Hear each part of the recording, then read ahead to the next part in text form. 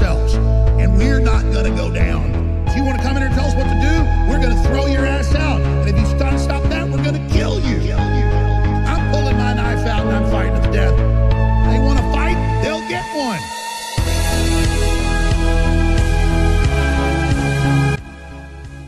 The series finale of the show, Breaking Bad, is one of the best TV endings I have ever seen. The series finale shows anti-hero Walter White fuse his id, ego, and superego. He finishes the synthesis of his Hegelian dialectic.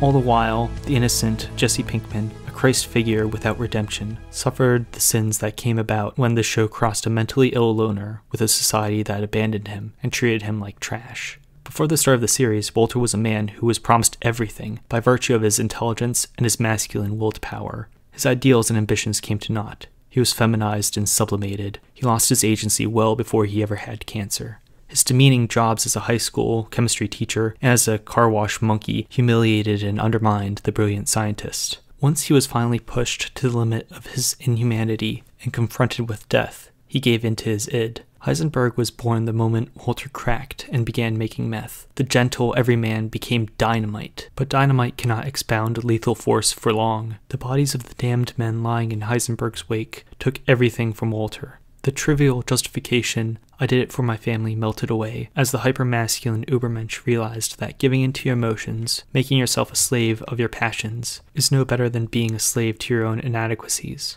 Heisenberg killed his brother-in-law, murdered and endangered multiple innocents, damned Jesse Pinkman, and estranged his wife, son, and baby daughter. Walter had to return to Earth, resurrect Christ from his tomb, and put an end to the corruption he brought into the world, and then die as a consolidated man. I found that throughout the series, the fuel for Walter's dialectic is the complacency of Jesse Pinkman, a disenfranchised bum, a man that knows what it's like to be authentic, but unlike Christ, he chooses to give in to sin. Walter is a cruel god that burned his only son for his glory, and not for the benefit of men. Jesse felt the sublime emotion of bringing beauty into the world. He knew what it was like to be a carpenter, a man who molds beauty out of the natural world, but he chose to forsake a wholesome existence for that of degeneracy. He sold his art, his labor, his soul, for drugs, for meaningless pleasure. He took a bite out of the apple of knowledge and was cast out of Eden. He wanted to know the pleasures of hollow limit experiences because it felt good, because he was not content living with himself, because he was tempted by a fallen world. That is the story of the 1976 film Network, a media hellscape that features a fallen Christ figure that is killed for the sin of having low ratings. However, instead of Christ being resurrected and redeeming man, Christ sells man into the bondage of a comfy couch and unleashes Pandora's box of political violence. Media institutions radicalize extremists and then trivialize and sublimate dissent. This is the story of the media since its inception. From yellow journalists egging on the Spanish-American War to the yellow journalists of today egging on the American invasion of Iraq and continuing the intervention of the US military in Syria. No. Let's go way back. Whisper campaigns of religious subversion. The printing press unleashes radical pamphlets that spark the Protestant Reformation and cause 100 years of Christian-on-Christian wars. No. Farther back, before the printing press, mystery cults saturate the rotting carcass of the Roman Empire. The elites indulge themselves on Stoic ethics, while the mystery cults infect the lower classes. Information and its dissemination are a powerful thing. Information that conveys the changes in power distribution is how the structure behind the iron law of oligarchy functions. During the 1970s, there was a great fall in the quality and nature of the information dissemination of the nightly TV news. The professional, traditional ways of presenting news, the Walter Cronkites of the world, fell, and in their absence arose flashy, extreme content. Explosions and morbidity get more butts in seats than straight-talking, matter-of-fact news anchors. News and entertainment merge, as if they were separate. I guess the real tragedy of the dull news is that the news finally stopped pretending that it was not entertainment. The hedonism innate in the media business model started showing. The 1976 movie Network is a masterpiece of satire that predicted the significant downturn in ethics and journalistic integrity and quality. It isn't a grand epic, it's a tragedy of interpersonal and societal decay. It has some of the traditional problems associated with Hollywood glorifying its imagined heydays, but I sympathize with the writer Paddy Chayefsky's longing for authenticity in the news. The plot of the movie hinges on the insanity of news anchor Howard Beale. After losing his wife and his show declining in the ratings, Beale is fired and given 1 week left to be on TV before he is replaced. That night, Beale and an old TV executive friend of his, Max Schumacher, went out and got drunk. When Beale says that he is going to shoot himself, Schumacher jokingly tells Beale that he should kill himself live on TV. Then at least Beale's show would get some decent ratings. Devastated that the last thing keeping him sane has gone away, Beale says live on air that he will kill himself during the next segment of the show. He says that he has just run out of bullshit to say. Beale is quickly removed from the TV studio and fired. Schumacher, seeing that his new Vision's budget is going to be cut, uses the remaining credibility that he has left to give Beale one last show to say farewell and to take the heat off the TV network. Instead of giving a solemn farewell address, Beale rants and raves about the state of the world. He gives a mad, impassioned speech that goes as follows. I don't have to tell you things are bad. Everybody knows things are bad. It's a depression. Everybody's out of work or scared of losing their job. The dollar buys a nickel's worth. Banks are going bust. Shopkeepers keep a gun under the counter. Punks are running wild in the street, and there's no one anywhere that seems to know what to do with us. We know the air is unfit to breathe, our food is unfit to eat, and we watch our TVs while some local newscaster tells us today that we had 15 homicides and 63 violent crimes, as if that's the way it's supposed to be. We know things are bad, worse than bad, they're crazy. It's like everything everywhere is going crazy, so we don't go out anymore. We sit in a house as slowly the world we're living in gets smaller, and all we say is, please, leave us alone in our living rooms. Let me have my toaster and my TV and my steel-belted radials, and I won't say anything. Well, I'm not going to leave you alone. I want you to get mad. I don't want you to protest. I don't want you to riot. I don't want you to write to your congressman because I wouldn't know what to tell you to write. I don't know what to do about the depression and the inflation and the Russians and the crying in the streets. All I know is that you've first got to get mad. You've got to say, I'm a human being, goddammit. My life has value. So, I want you to get up now. I want you to get up out of your chairs. I want you to get up right now and go to the window, open it, and stick your head out and yell, I'm mad as hell and I'm not going to take this anymore. I want you to get up right now. Get up. Go to your windows, open up your windows, and stick your head out and yell, I'm mad as hell and I'm not going to take this anymore. Things have got to change, my friends. You've got to get mad. You've got to say, I'm mad as hell and I'm not going to take this anymore. Beale became a national sensation. People stuck their heads out of their windows and shouted onto the streets, I'm mad as hell and I'm not going to take this anymore. This mirrors what Slavoj Žižek prescribed to deal with the insanity of our world today. Žižek suggests that we must first give in to our despair, and then we may find ourselves and find a way out of our despair. Although Beale's descent was only really caused by his own personal grief, he comes to genuinely believe that his message of hopelessness and despair. Later on in the film, he makes the claim that he has seen the face of God. Beale's populist dissent, his revolt against the modern world, is then commodified. A young programming executive named Diana Christensen has been looking forward to the opportunity to establish herself in the network. She previously made pitches to open up programming to show radical communists and terrorists committing crimes as part of the nightly news. She convinces the other executives to give Beale his own show, and in Beale's wake, a stampede of frauds were platformed.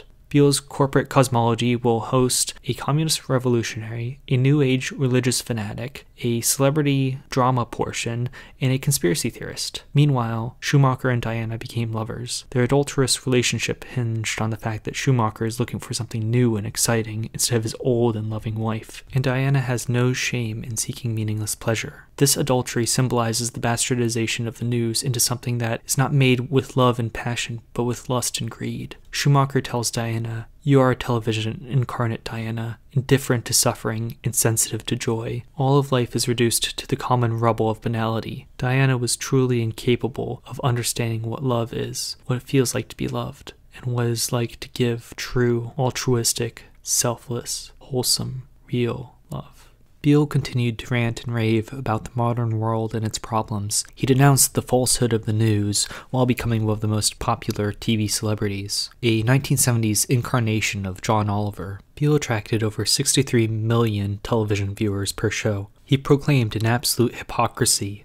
This tube is the gospel, the ultimate revelation. This tube can make or break presidents, popes, prime ministers. This tube is the most awesome goddamn force in the whole godless world, and woe to us if it ever fails into the hands of the wrong people. We deal in illusions, man. None of it is true, but you people sit here day after day, night after night, all ages, colors, creeds. We're all you know. You're beginning to believe the illusions we're spinning here. You're beginning to think that the tube is reality and that your own lives are unreal. You do whatever the tube tells you. You dress like the tube, you eat like the tube, you raise your children like the tube, you even think like the tube. This is mass madness, you maniacs. In God's name, you people are the real thing. We are the illusion. So turn off your television sets. Turn them off now. He was a prophet of consumer capital, readily packaged, easy to consume, and leaves the consumer with a vague sense of validation. Beale was supposed to take on the sins of the angry public and express the popular resentment, so cozy people did not have to. Beale told the truth that everybody was either unable or unwilling to communicate. By telling the truth theatrically, no one had to go out and be their own advocate. It is not a coincidence that Beale's show has a stained glass window church background in the back of the set. Beale is Christ taking on the sins of the world, so you don't have to. Unlike Christ, Beale is a deceiver, a false prophet. Beale is a crutch for real political activism. Beale is a part of the system that keeps the public in check. On one of his next shows, Beale, in his stupidity, accidentally bit the hand that platformed him. Beale was an unchained evangelical dog. How was he supposed to know that he shouldn't have told his audience to prevent a Saudi Arabian conglomerate from buying his network's parent company? Beale was not destroyed by the network, but absorbed into the corporate machine. The chairman of the network, Arthur Jensen, scheduled a meeting, and during this meeting, he proceeded to destroy Beale's soul, and changed Beale into his puppet. Jensen says, in an impassioned and demeaning lecture, "You are an old man who thinks in terms of nations and peoples. There are no nations, there are no peoples, there are no Russians, there are no Arabs, there are no third worlds, there is no West. There is only one holistic system of systems, one vast and immane, interwoven, interacting, multivariate, multinational dominion of dollars. Petrodollars, electrodollars, multidollars, Reichmarks, Rins, rubles, pounds, and shekels. It is an international system of currency which determines the totality of life on this planet. That is the natural order of things. That is the atomic and subatomic and galactic structure of things. And you have meddled in the primal forces of nature, and you will atone." Am I getting through to you, Mr. Beale? You get up on your little 21-inch screen and howl about America and democracy. There is no America. There is no democracy. There's only IBM and ITT and AT&T and DuPont, Dow, Union Carbide, and Exxon. Those are the nations of the world today. What do you think the Russians talk about in their councils of state? Karl Marx? They get out their linear programming charts, statistical decision theories, minimax solutions, and compute the price-cost probabilities of their transactions and investments, just like we do. We no longer live in a world of nations and ideologies, Mr. Beale. The world is a college of corporations, inexorably determined by the immutable bylaws of business. The world is a business, Mr. Beale. It has been since man crawled out of the slime. And our children will live, Mr. Beale, to see that perfect world in which there's no war or famine or oppression or brutality. One vast and ecumenical holding company for whom all men will work to serve a common profit, in which all men will hold a share of stock. All necessities provided, all anxieties tranquilized, all boredom amused. And I have chosen you, Mr. Beale, to preach this evangel. Beale was finished. Although he preached the globalist capitalist message of Jensen perfectly, Beale no longer had any standing with the public. The public wanted Beale to give them cotton candy rage, not give them saccharine solace. Within a couple weeks, viewership plummeted and the public found another false prophet to consume. Beale and Diana changed the media landscape. The public was fed up with the bullshit, so they doubled down on the bullshit. But this time, the bullshit was sleek and stylized. After seeing Beale's show take a downturn in the ratings, the network executives then proceeded to plot to assassinate Beale live on air. The revolutionary communists machine-gunned down Beale live while the camera filmed everything. Beale was ritualistically killed for having low ratings. Fortunately for the Ecumenical Liberation Army, the show was programmed for another season on the network, and the media machine kept churning out hits. What is the message of Breaking Bad and Network? The theme of both is containment of dissidents that revolt against broken promises. Walter and Beale were promised careers, fame, fortune, and family, but circumstances from beyond their control caused them to become disenchanted with the status quo. This results in them revolting in their own ways, only for them to make the world a worse, more inhumane place.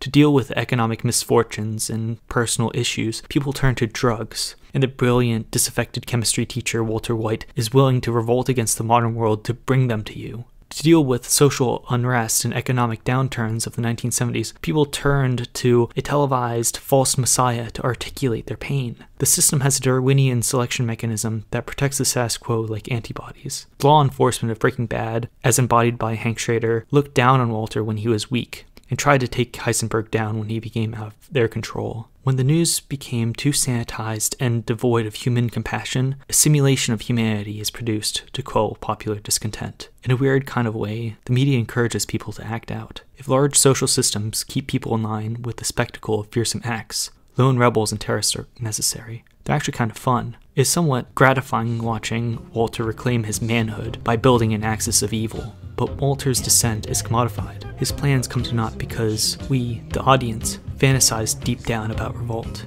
We are all Walter White. We are all Howard Beale. We are all going insane from the sheer scale of the world we are up against. Both of these stories are the tales of how the culture industry sucks in and spits out Christ. This is why Breaking Bad is one of the greatest TV shows of all time, and why Network is one of my favorite movies.